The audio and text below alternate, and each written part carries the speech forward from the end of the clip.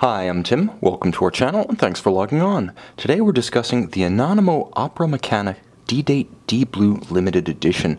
You can see this D-Date Deep Blue Limited Edition and purchase it on our website.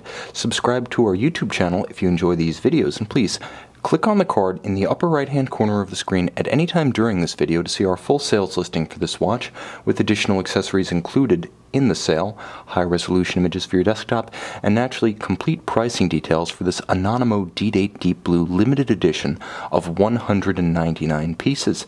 Now, the story behind Anonimo is a fascinating tale of a modern watchmaking exodus, and the exodus was from Panerai, when the company, the original Panerai military contractor watch branch, was purchased by Vendome, a predecessor to today's consolidated Richemont watchmaking group. In 1997 saw a lot of the original Panerai personnel, including designers and fabricators, leave to strike out on their own and create a genuinely Italian-made watch in the image of the original combat Panerai watches, albeit with a few modern luxury flourishes.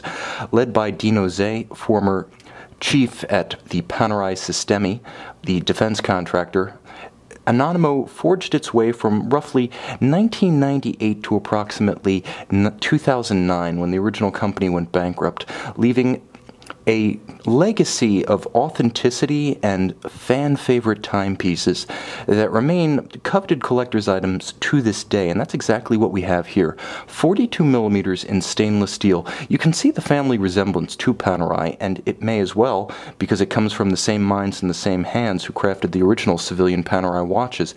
The watch is 42 millimeters, however, so a little bit more wearable on my 16 centimeter circumference wrist than the traditional 44 millimeter Panerai Betterini case of the modern era. Now, the watch is reasonably thin for what it is, 15 millimeters.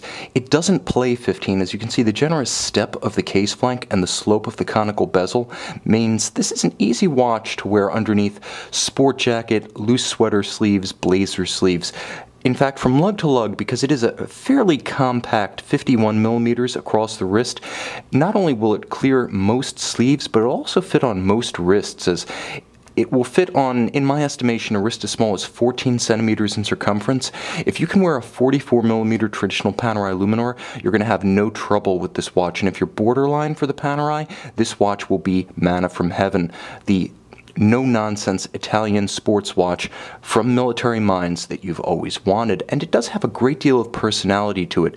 You'll note the retention of the strap by screws in the lugs, Panerai style, for absolute security and easy do-it-yourself strap swapping. When I talk about personality, I mean even the straps on these Anonimo watches were special. The Kodiak strap, exceptionally water-resistant for leather. I wouldn't do deep-sea diving in it, but it's certainly up to a splash or two, and wonderfully substantial in the hand. These are collector's items in their own right, and fans of the Anonimo mark are known to stockpile them. Contrasting stitch, beautifully cut, slightly rustic. It's in character with the watch, and if this pin buckle spurs flashbacks and memories of the early days of Panerai, the answer is yes. That's where it comes from.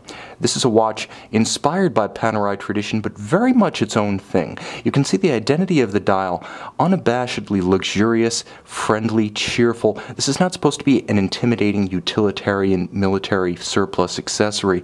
This is definitely designed to be worn every day and enjoyed as such. The case finish is wonderfully complex and unexpected.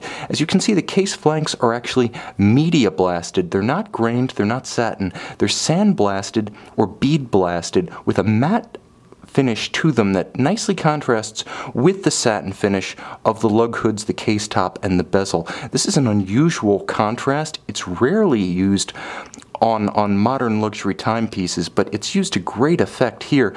It's simply extraordinary and singular, and it helps the Anonimo, despite its name, to stand apart.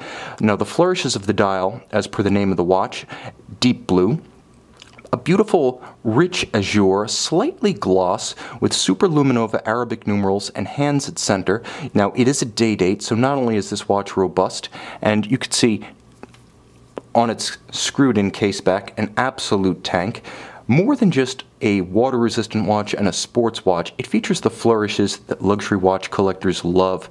The excess of a helium escape valve for those who will never go saturation diving but love to explain it as a conversation piece. The utility of the D-Date, in my opinion, perhaps the single most useful complication on a watch, and with a rock-solid automatic winding 42-hour power reserve ETA caliber inside, this is the kind of watch that you can set and forget until you reach an irregular length month. Now, it does feature the double quick set. Let me just make sure I roll through the danger zone. The watch isn't actually in its changeover. Yep, there it was in its changeover right there. First, you can see hacking seconds, present and correct, a nice mechanical refinement for setting your watch precisely against a reference time, and then there is a double quick set function for cycling the date and the day.